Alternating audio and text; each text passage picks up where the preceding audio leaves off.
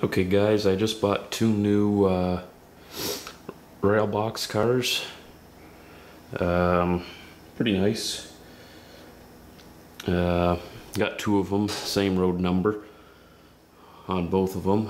I'm gonna put graffiti on that you see now.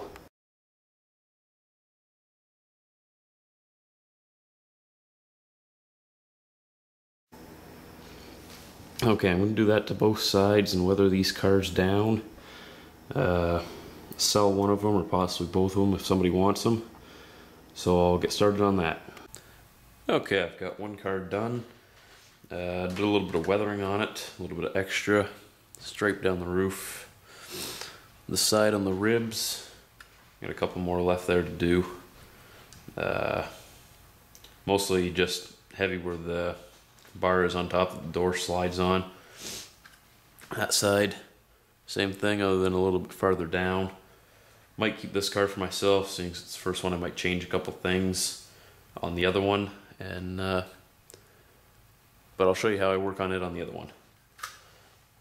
And just so everybody can see, there again, there's my picture I'm going by. There are no streaks, but just looks a little bit better if there's something else on it. Okay, I tried something out on this car since I am planning on keeping it for myself.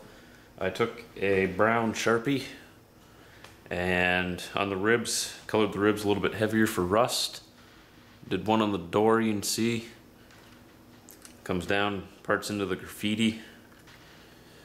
Same on that side. A little bit on the top. So I'll go ahead and show you how I do that. Okay, both those cars are packed up and ready to go. I think they look pretty good. They're both a little bit different, but they both look about the same from the picture you see right now.